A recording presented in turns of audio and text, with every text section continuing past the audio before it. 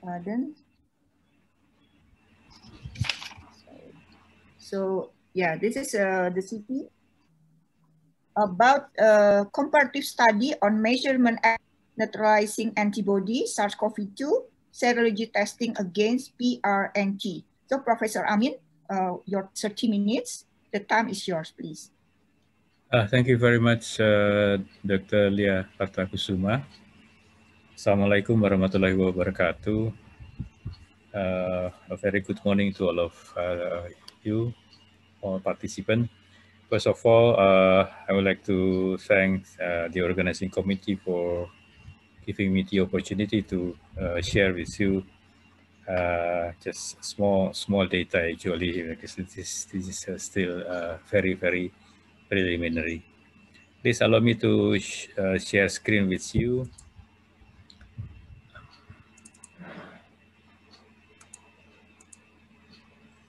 Okay, this is the title of my presentation, a comparative study on measurement of neutralizing antibody activity, SARS-CoV-2 serology testing versus PRNT.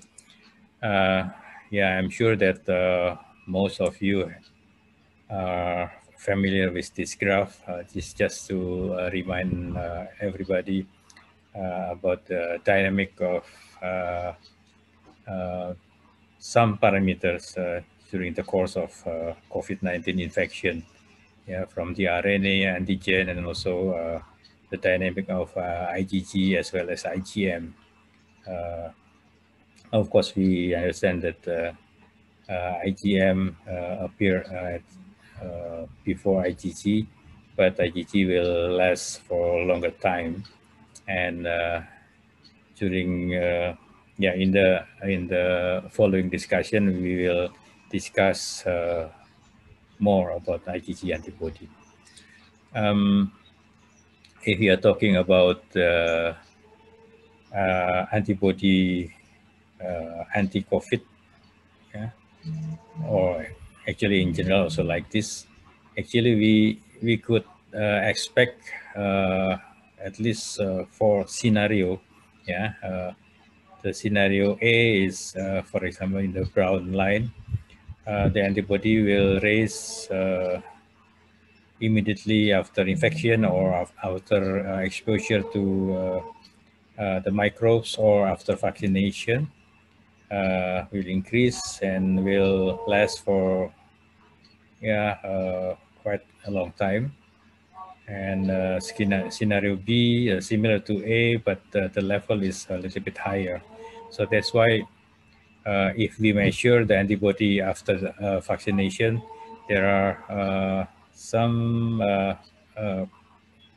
quite significant variation between one individual and the other individual.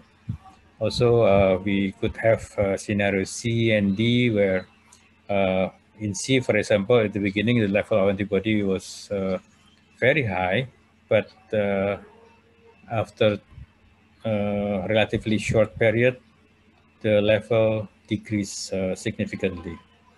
And also we observe the scenario D, where antibody raise only very limited and still below protective line, yeah, and then disappear or decrease significantly. So we need to understand why some individual, even after completing the vaccination, 2 doses of vaccination, they still could be infected by the virus. Talking about the antibody itself, actually, if we measure total antibody, it is not necessarily reflect the neutralizing antibody as depicted in this graph. The blue line represent anti-Ig immunoglobulin G, probably total IgG. But if we compare to the black line, this black line is really represent the neutralizing antibody.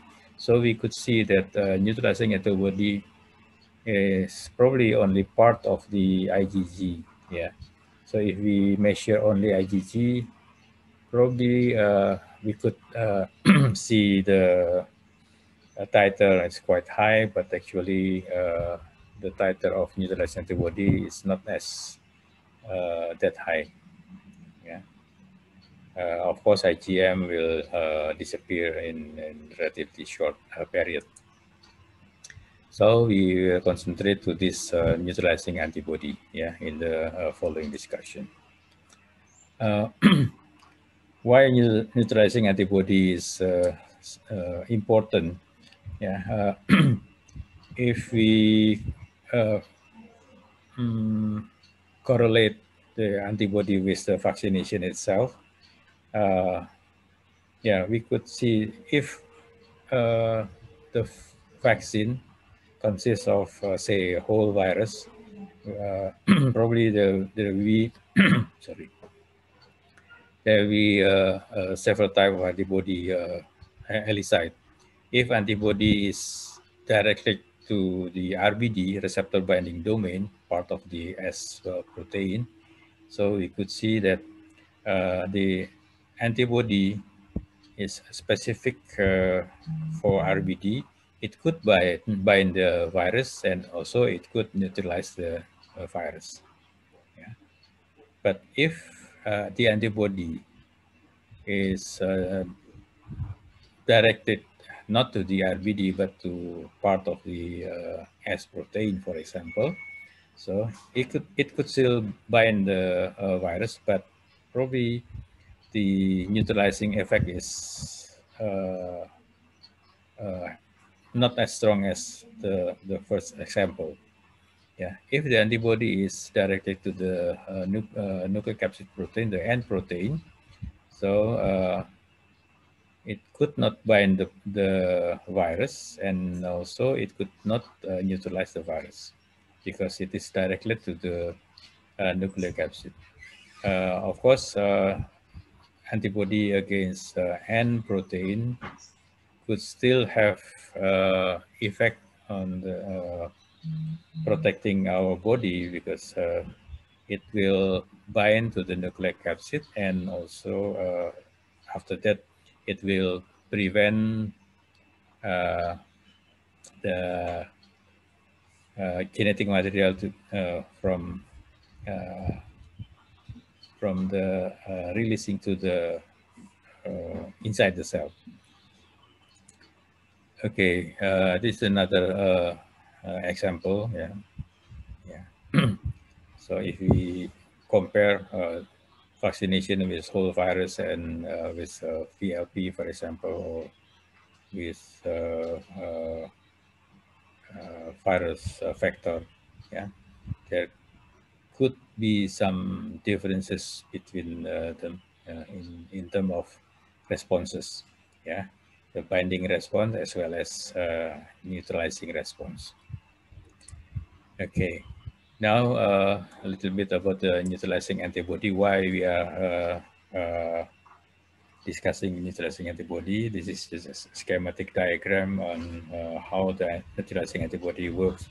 Yeah, if the antibody binds specifically to the RBD, and then it will immobilize the virus, of course, and of course, after being neutralized by the antibody, the virus cannot enter the cell. Yeah, and then further it will be processed by the phagocyte.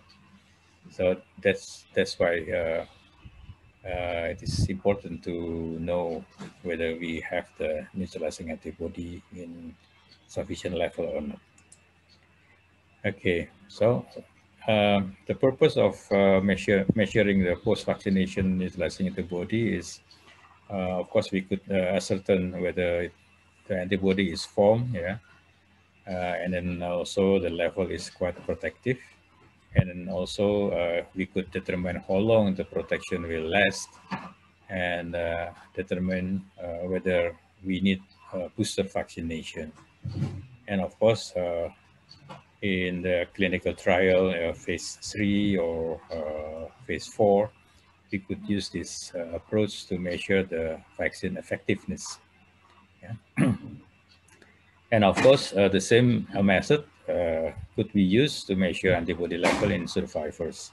Yeah, if we would like to use their plasma, convalescent plasma, to help other people who is suffering from COVID-19 infection.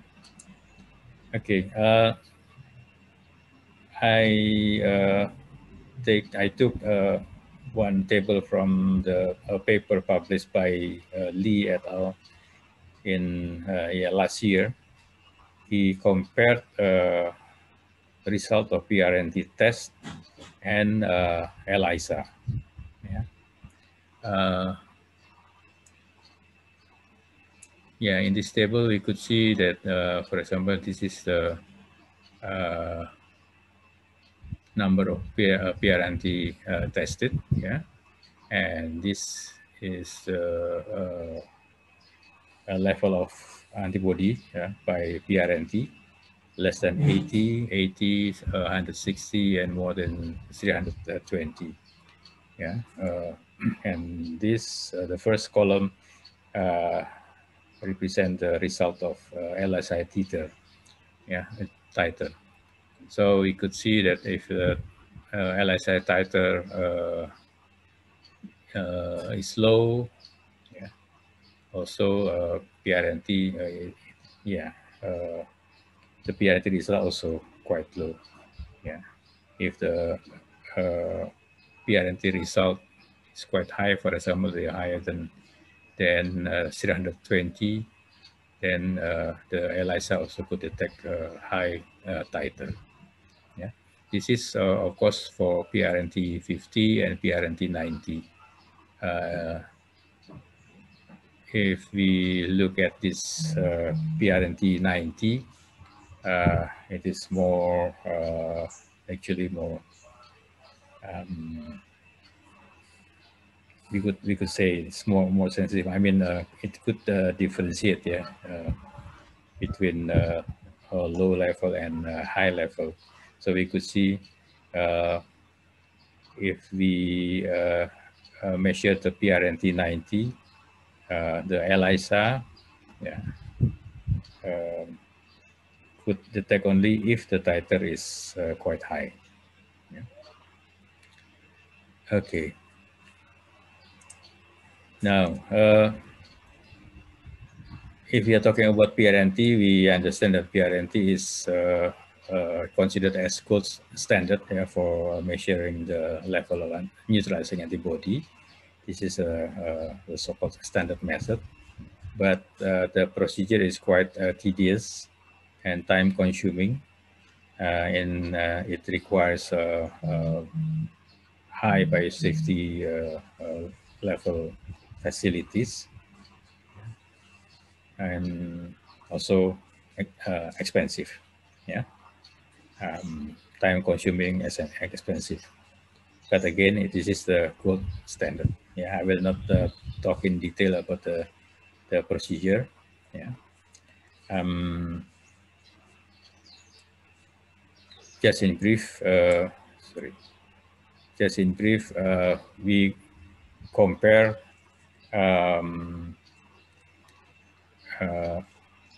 the level of virus entering the cell. Yeah. Usually we use a particular cell as a target, and then we infect with the virus, and then we add antibody in serial dilution. So we could see the result as you see from this next slide. Oh, sorry. Oh yeah, later I will show you. Because of that procedure that requiring high level biosafety facilities, many people are trying to use a safer procedure. by using not the pathogenic virus, but instead we use the so-called pseudotype virus. Yeah, in this case, we could use HIV, HIV pseudotype, or vesicular virus, vesicular stomatitis virus, yeah, pseudotype, yeah, but already modified. That they have the spike protein on the surface, yeah, SARS coronavirus 2 spike. Yeah. So we could use this procedure in just BSL2, common BSL2 facilities. We don't need the BSL3 facilities. Yeah. The result is quite comparable. Okay. This is just an example of a setting, yeah, developed by a company, yeah, to test neutralizing antibody, but using different techniques. In this case, yeah, this, sorry, yeah, they code the matrix with RBD, yeah, and then it will detect, of course, the antibody. Yeah, if antibody present, antibody will bind to the H2. Yeah. Now, if there is no neutralizing antibody, the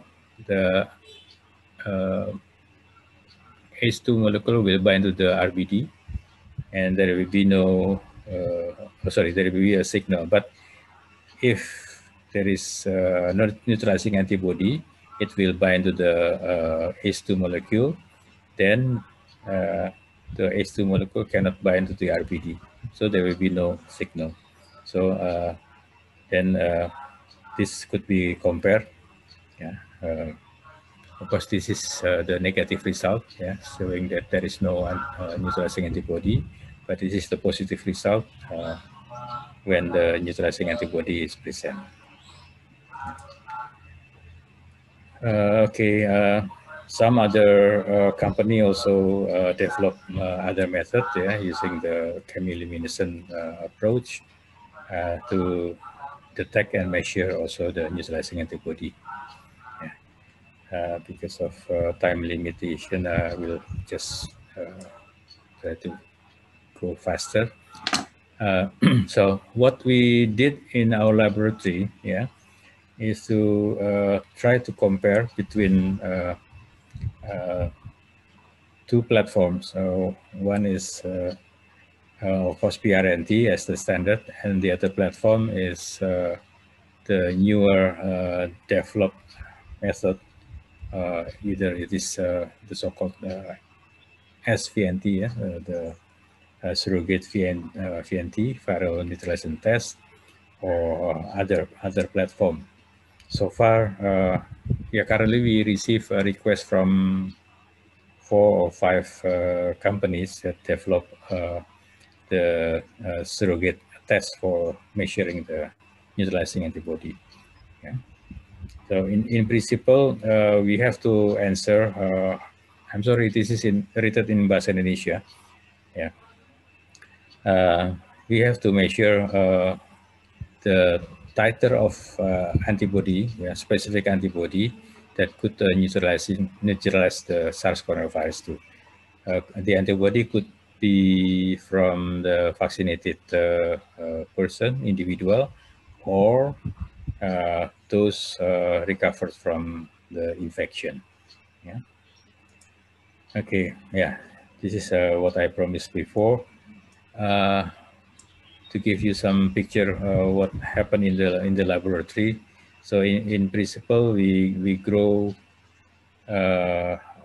cells, and then we infect the cell with the virus, and then we add antibody in serial dilution. Yeah. So, for example, this the first line just represent a healthy individual. So there is no antibody. Yeah. So we could see, yeah, this is the serial dilution of the antibody. Now we use plasma from individual recovery from COVID-19. Yeah. This is from severe case. We could see that the titer is quite high, yeah, 640. That means that even after dilution, yes, 340 times, it still have the ability to inhibit the virus from infecting the cells. Yeah. We compare with the mild symptom case, yeah, the titer of antibody is only 20. Yeah.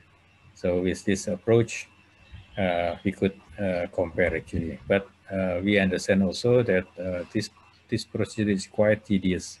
We have to make serial dilution, at least 8 dilution. We have to grow the cell, we have to grow the virus, and then we have to infect the cell with the virus. Yeah, and everything should be done in biosafety level 3 facilities. So we want to find other method, or we call it surrogate method, yeah, as alternative to PRNT. Of course, still PRNT considered as the standard or gold standard. Yeah?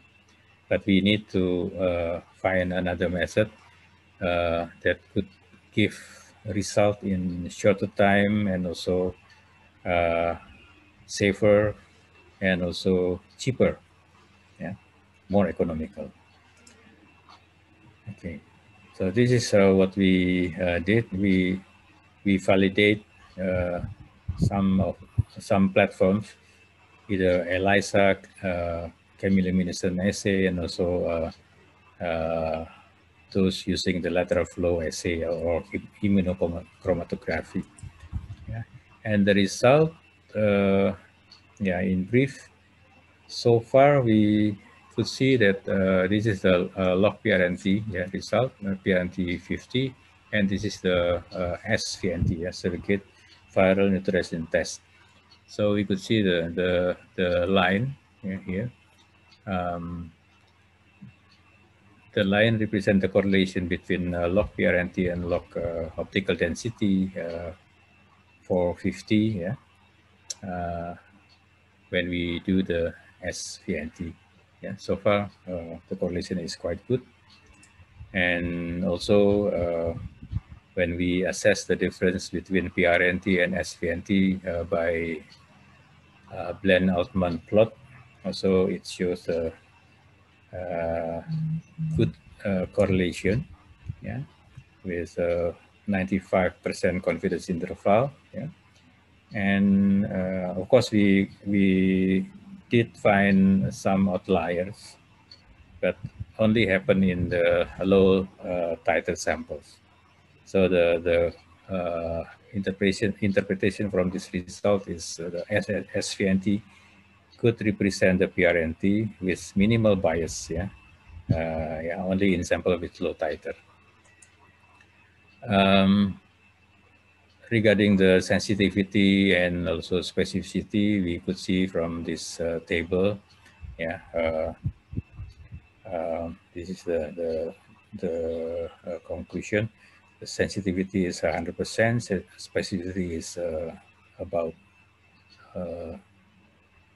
79%, and positive predictive value is 96%, and negative predictive value is 14%. So from that, you could see that the accuracy is about 96%, and yeah, this is about the prevalence is 85% something. Yes, this is the result of our observation. And yeah, we did also check the possibility of cross reactivity, yeah, between those PRNT 50 as well as SVNT to other viral infection. Yeah, so we compare with other infection that other virus that could cause febrile illness, adenovirus, vocovirus, CMV, and then coronavirus OC43, and then also dengue virus, influenza A, rhinovirus, and also RSV A and B. And the result is, yes, the result showed that there is no cross reactivity. Okay, this is my last slide, just showing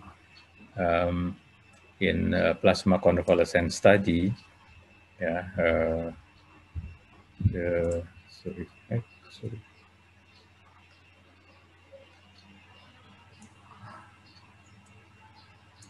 Okay, yeah, we compare three groups of patients, mild case and moderate case and severe case. Yeah, this is the percent of neutralizing virus. We could see that it could differentiate between mild case and moderate and severe case. Yeah, this is the correlation. Yeah. So by measuring this level of antibody, actually we could help the clinician decide what we should do to the patient. Yeah, whether it should be isolated, yeah, or should be treated without ventilator, or we have to be careful because the case is considered as a severe case. Okay, I think that's I could share with you this morning. I hope you could receive yes a little bit first, of course, refreshing, and then also information about the comparison between the platforms. I could just inform you that currently we have actually the data, but since we are preparing the data for the publication, so we cannot show the detailed data in this event. So hopefully you could enjoy the publication soon. Yeah. Thank you very much. Assalamualaikum warahmatullahi wabarakatuh. Assalamualaikum warahmatullahi wabarakatuh. Thank you very much, Prof. Amin. Your very interesting lecture. Prof. Amin told us about different types of antibodies in induction of antibodies by infection and vaccination. Also about post-vaccination neutralizing antibody measurement using for, and there are another method for detection, and also about surrogate method alternative for PRNT. And also there are a lot of experience about plasma convalescence for donor. Thank you, Prof. Amin. So now we'd like to invite Dr. Claire Chen, PhD. She is expert for diagnostic tests, especially for immunology from Abbott Diagnostic in Singapore. And she would like to explain to us about the role of antibody testing in vaccine uses. So your time is 30 minutes also. Dr. Claire, please, the time is yours. Thank you, Dr. Lia, and thank you, Prof. Amin, for the great presentation. Let me just share. You can see my screen, right? Yes, it's very clear. Okay, yeah, thank you. Thanks the committee for giving me the opportunity to share with you some scientific updates in relation to the role of serology testing in the COVID-19 vaccine uses. So I'd like to start with the disclaimers that the views and the uses demonstrated in this presentation may not always reflect the current approved or authorized intended use or claims of the products and assays. And these are presented and represent best practices and published studies and also the scientific opinions of the speaker. So we are already 1.5 years into the COVID pandemic, and we have seen a lot of infection cases in many countries, and this is, definitely affecting our day-to-day life, right? And many countries in the world are working very hard to roll out the vaccination program, and because this COVID and the vaccination is still quite new, so there are still a lot of questions flying around regarding the COVID-19 situation and the vaccination program. Some of the frequently asked questions actually are listed here. For example, what levels of antibody were elicited by the vaccines, and what is the durability of those immune response in individuals followed, right? And then the second question is, does everybody have the same immune response to vaccines, and what is the impact of the age and the immune condition from individuals? And of course, there are other questions like for the vaccination, process, right?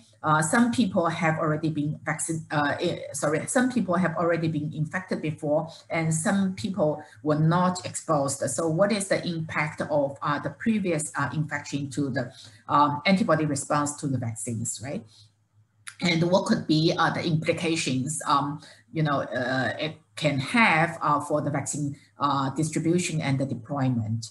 And as Prof. Amin just explained to us, there are binding antibody assays and also the neutralizing antibody assays. So in the antibody monitoring for the vaccination, right? Should we use the commercially available binding antibody assays or use the neutralizing antibody assays?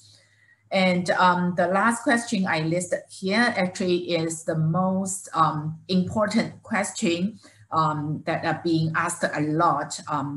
It's regarding the quantitative threshold that could indicate some kind of a protective level or the immunity, which can, scientifically inform the vaccine administration.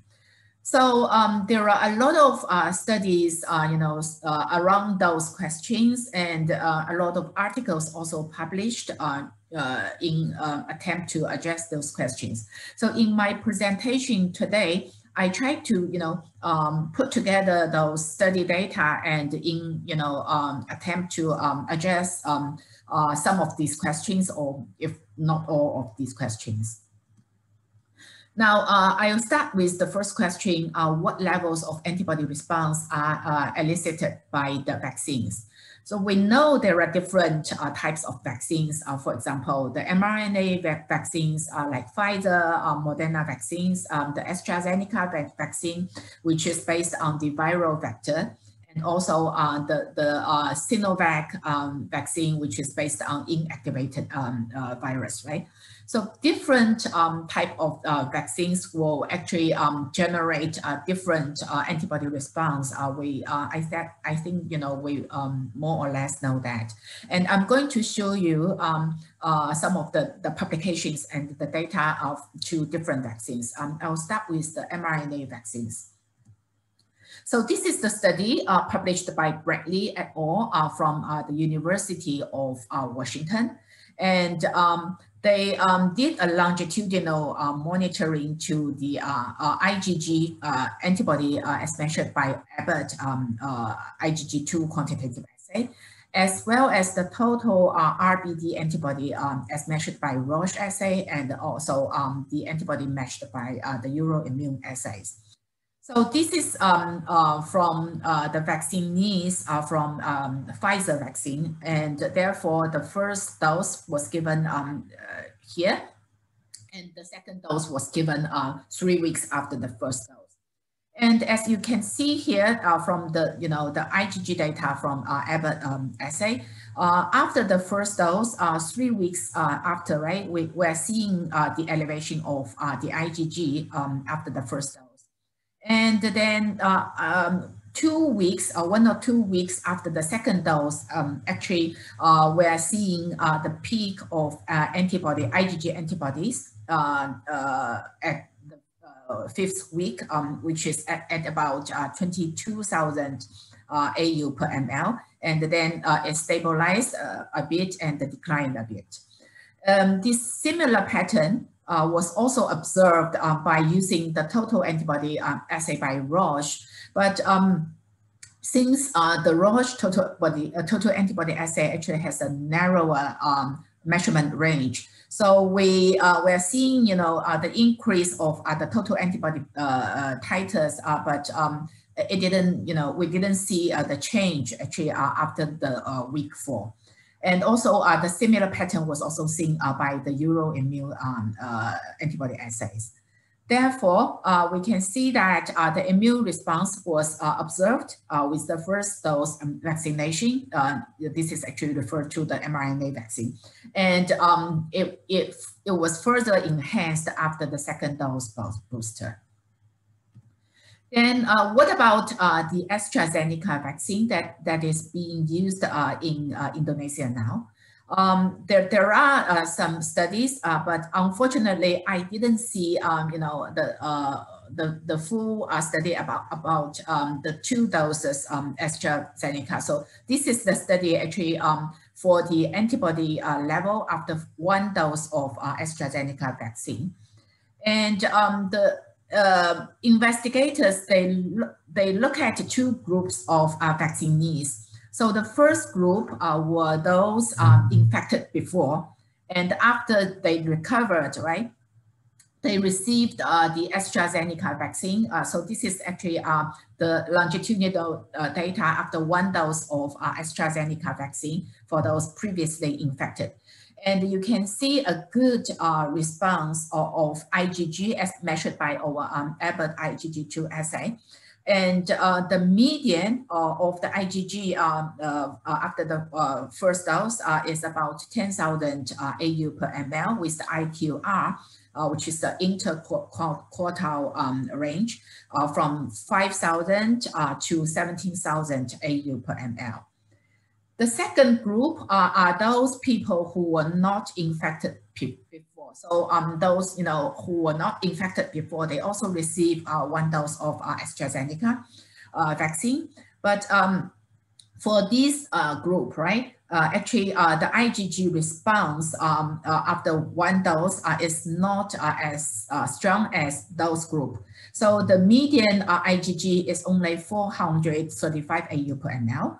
With the IQR from 200 to about 1,000 AU per ml. So you can see here that the level of IgG for this group is much lower than this group, as well as the level from the mRNA vaccine.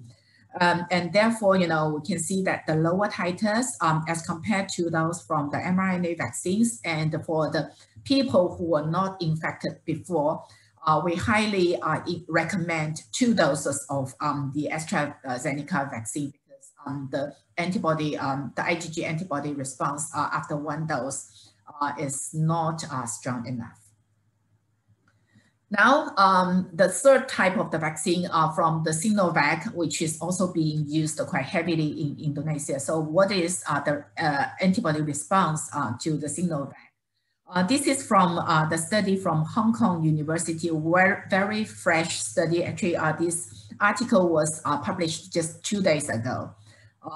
The investigators actually compare the IgG as measured by our Abbott IgG quantitative assay for the Sinovac vaccines after 1 dose, after 2 doses, compared with those people vaccinated by the Pfizer vaccine, 1 dose, 2 dose. They also measured the total antibody, RBD antibody as measured by the Roche assay, as well as the surrogate neutralizing antibodies as measured by the GenScript SVMT assay. So we can see here that from the IgG titers as measured by Abbott assay, after 1 dose of the Sinovac vaccine, actually some of them actually were below our cutoff at 50 AU per ml, and the mean level is about 157 AU per ml.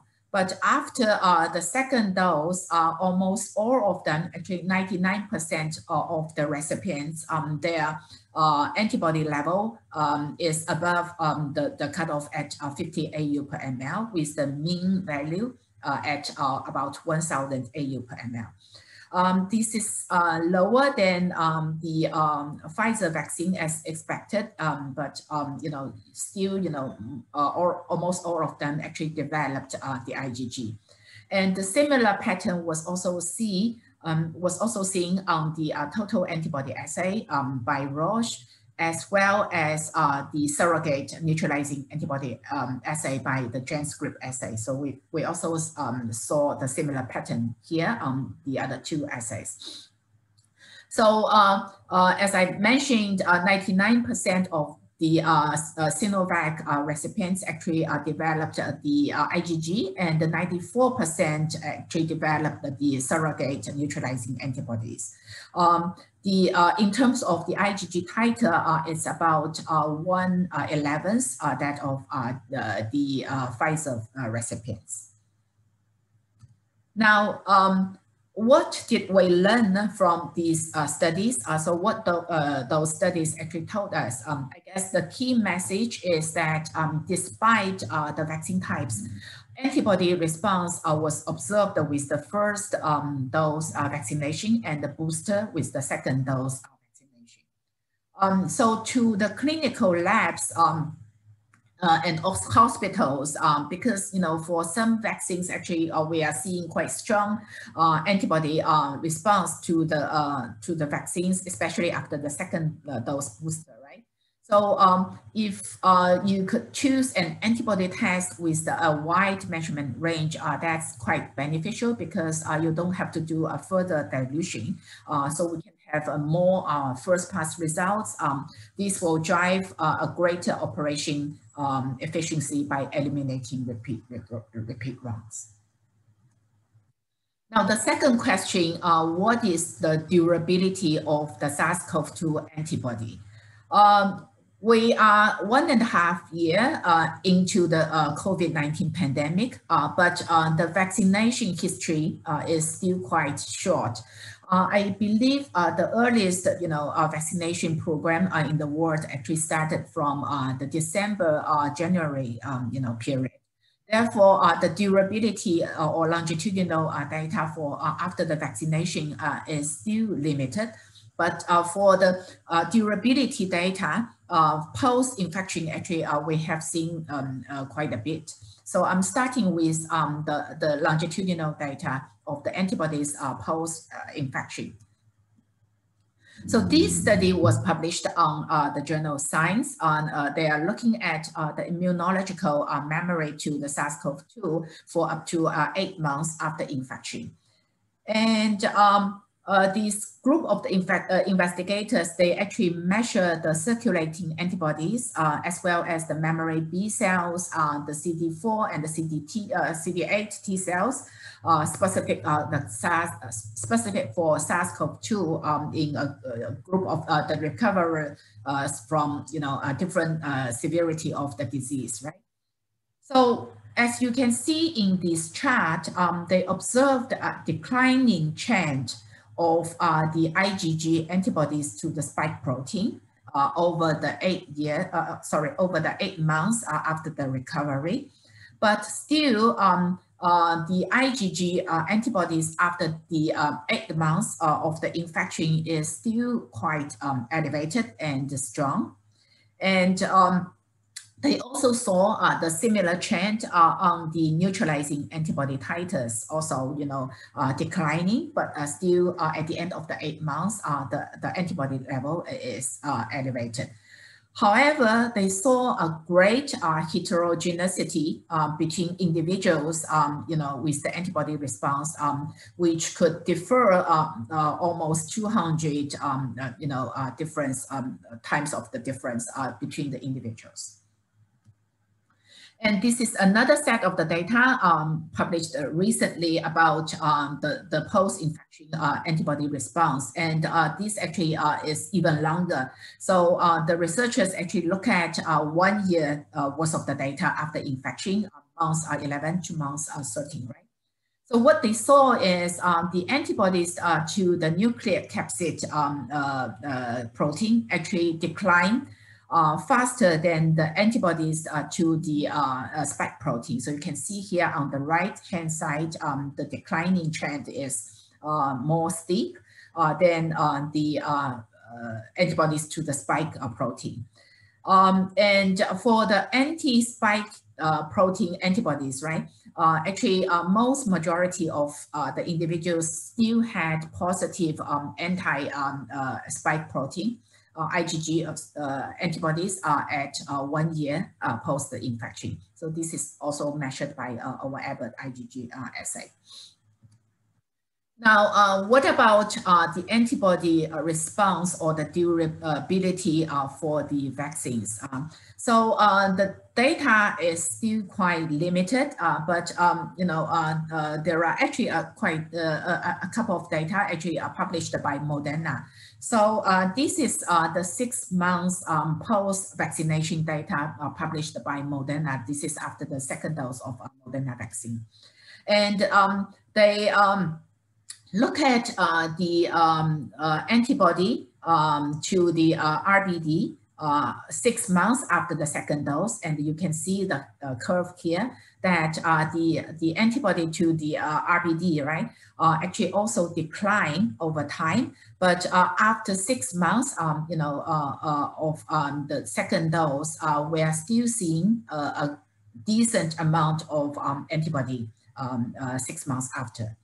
And also they look at the PRNT data 6 months after the second dose, and also a similar pattern was seen. So we are still seeing a decent amount of the neutralizing antibodies. They are also looking at the neutralizing antibodies 6 to 8 months after the second dose of the Moderna to different variants. And this is quite interesting data. So they look at the neutralizing antibody titer to the 3 type of variants, the D614G, which is one of the earliest variant. And then the second variant originated from South Africa, and the third variant originated from Brazil. So we can see that after 6 to 8 months, actually the neutralizing antibody titer to the D614G, right, is still, quite above the level, which they said is very likely still protective. Unfortunately, to the 2 types of the variants, the South Africa variant and the Brazil variant, right? The neutralizing antibody level actually is below the limit of quantification. So these 2 levels, are a bit concerning. So what is the key message we learned from these studies? So we know that the SARS-CoV-2 antibodies induced by either infection or vaccination will decline over time. Therefore, it is important to understand if we still have sufficient antibodies to protect us. And also, this will lead to some other questions. For example, do we need a third dose booster? Because I know some countries are already, considering doing it. And if we need a third dose booster, when is the good time to do the third dose booster? So we all need to make this decision based on the antibody or immune data about that. Now the third question, does everybody have the same immune response to vaccines? So is there any impact from the conditions like age, your immune condition? So let's look at the impact of the age first. This is the study from a group of Greek researchers. So they look at the impact of age on the IgG titers after the Pfizer vaccine. And as you can see here, we can see a declining trend of the IgG titer, depending on the age. And the investigators said that specifically for the age group of 50 years old and above, especially for the group 60 years and older, right? They are seeing a significant reduced IgG as compared to the younger group. So there is actually a significant impact of age, especially for the elderly group, regarding the antibody response to the vaccine. And then what about those immune compromised people, right? So we actually have those immune compromised people around us. And this study from US, they look at 73 those immune compromised people, specifically those lung transplant patients. And as you can see here that on this chart on the left-hand side, this is the IgG titer as measured by our IgG assay from the healthy recipients of the vaccines. So there is a very decent IgG response after the Pfizer vaccine. But for those lung transplant patients, even after 2 doses of the Pfizer vaccine, the median level of IgG is only 1.7 AU per ml, which is very minimal as compared to the median level of 14,000 AU per ml from the healthy recipients. And they also found, about 1/4 of those lung transplant patients, they generate the positive response following the 2 doses of vaccine, but 3/4 they didn't actually generate the IgG response. They also did a small comparison between Pfizer and the Moderna, and they found a Moderna formulation seems to generate a slightly higher response to those lung transplant patients.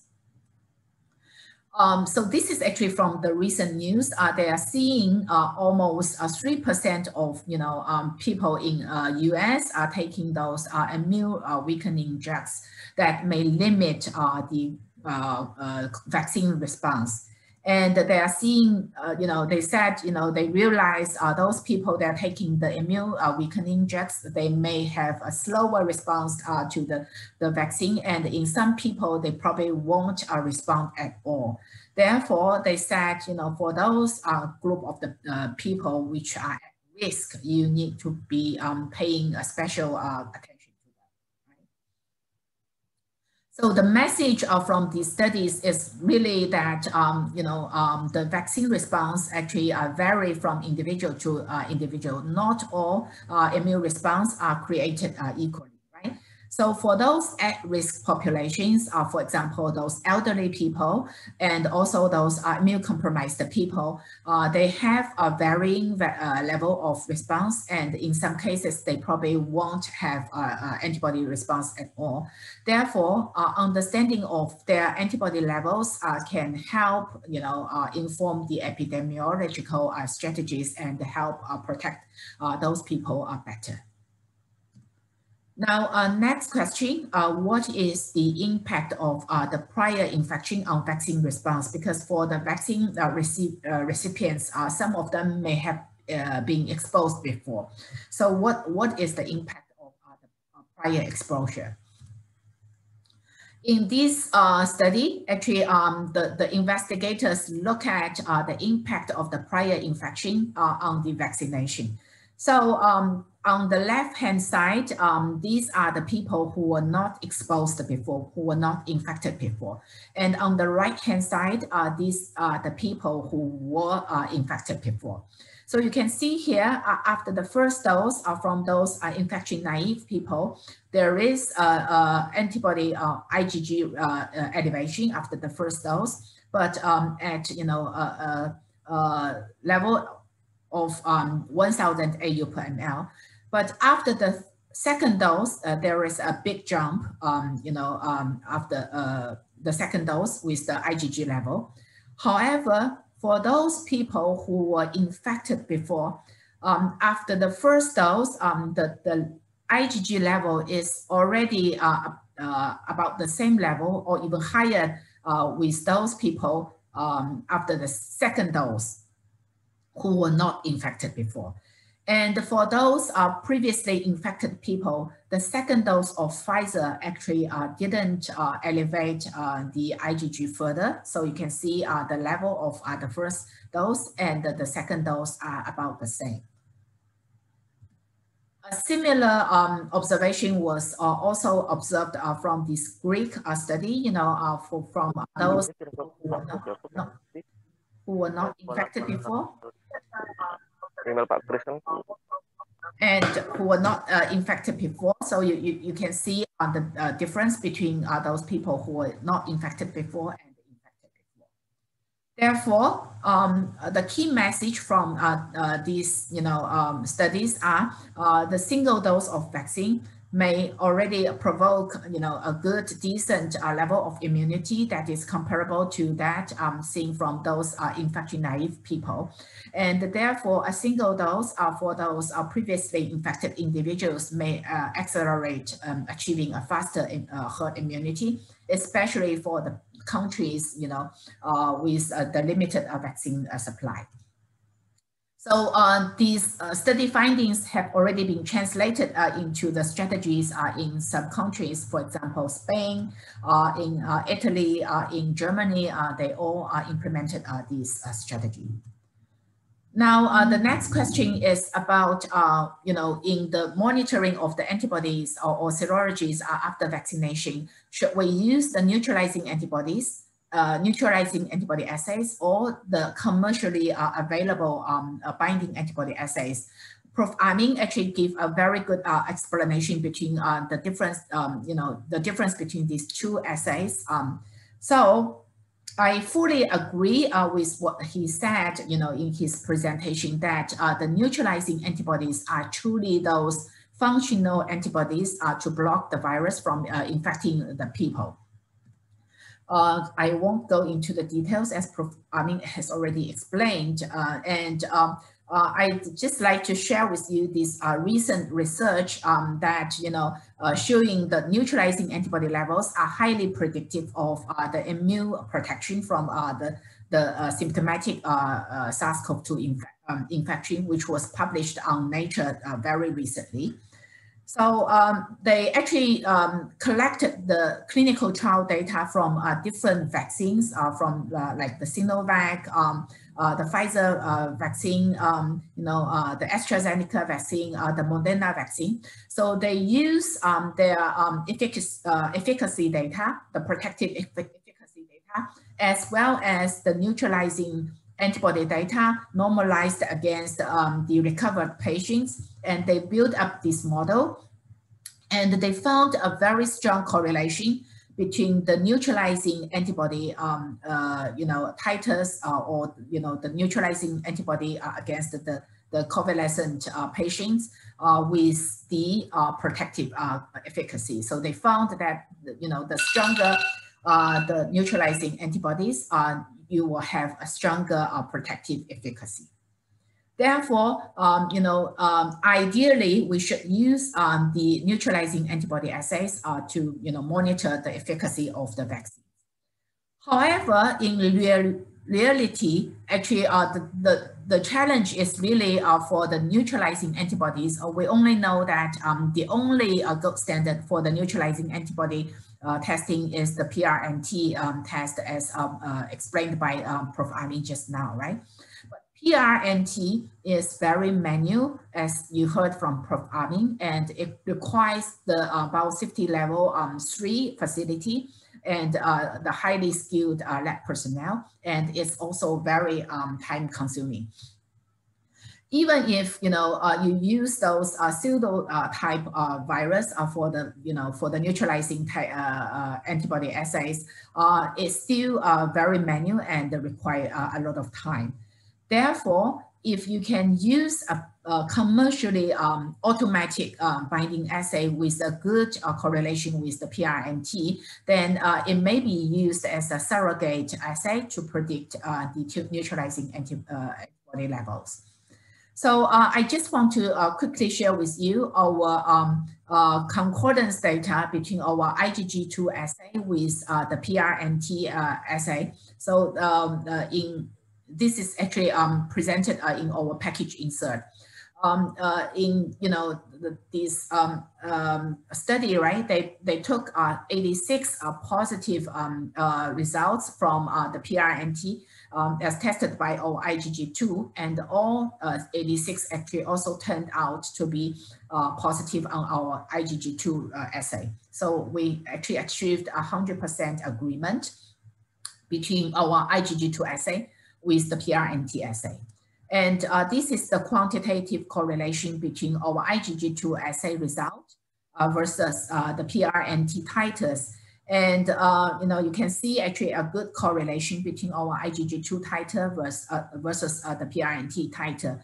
And specifically, if we're talking about this 1 to 250 titer of the PRNT, which is considered as a higher level of the PRNT or the neutralizing antibody level, the IgG result from our IgG2 assay is about 4,160 AU per ml.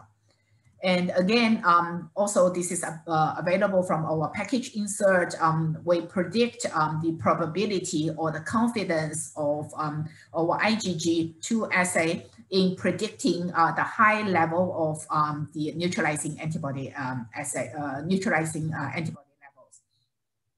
So you can see that when the IgG result increases, the probability or the confidence to predict the high titer of the neutralizing antibody also increases.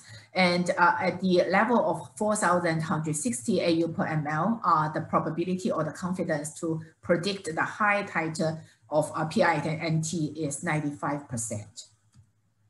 And your time is just only 5 minutes more. Okay, yeah, sure, I'll expedite. So this is actually from the recent study. They actually established the correlation between the PRNT versus our IgG titer against the 3 type of the variants, the D614G variant, this is UK variant, and this is the South Africa variant. And if you look at the correlation coefficient, they are all very high, above 0.9, and the slope and the intercept is here. So you can see, very good correlation between the PRNT and our IgG result. And this is from another study on the correlation between our IgG level versus the transcript SBNT level, and also a good correlation with the R-squared above 0.7. So the key message is really, ideally we should use the neutralizing antibody assay, but in reality, there are a lot of challenges. Therefore, if you can use a good, if you can use a commercially automated assay, the binding assay, with a good correlation with the neutralizing antibody test, then it can be used as a surrogate to predict the neutralization activities.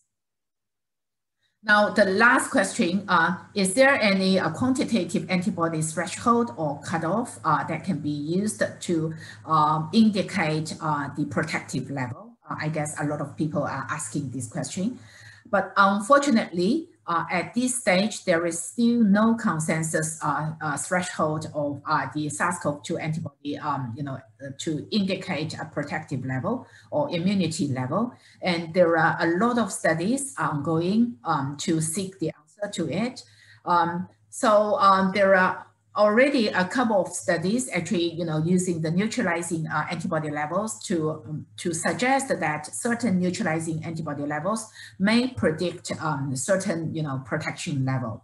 I'm going to share with you a couple of studies here.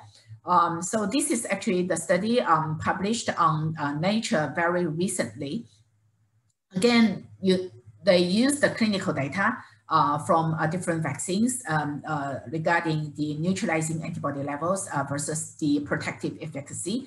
And the authors said that they suggested that, the neutralization level for 50% protection against the detectable or symptomatic infection, they suggest this 20% of the mean convalescent level would be able to indicate a 50% protection efficacy. So for those people who protect from the severe infection, actually the required neutralization level would be even lower. So they suggest actually 3% of the recovered level could be the one that is 50% against the severe infection.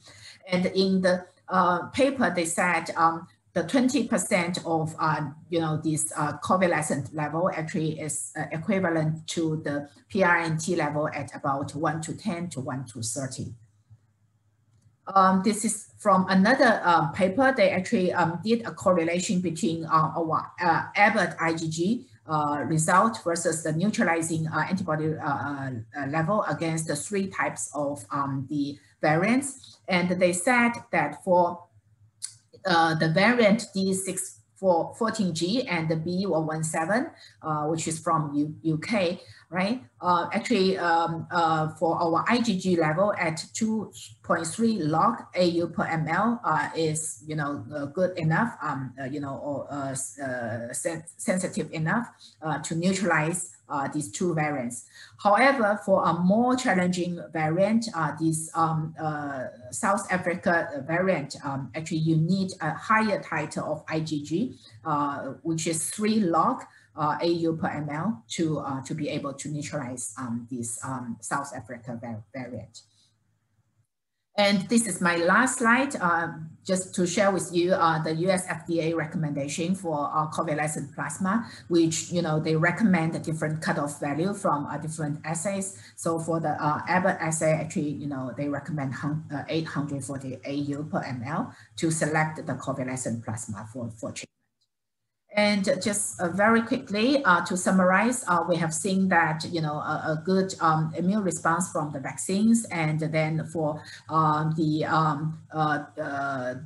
response of the antibodies actually decline, but that's why we need to understand the antibody levels. And then we also talked about the different immune response from different individuals, especially the impact from the age and the immune conditions. And for those previously infected people, a single dose may be efficient.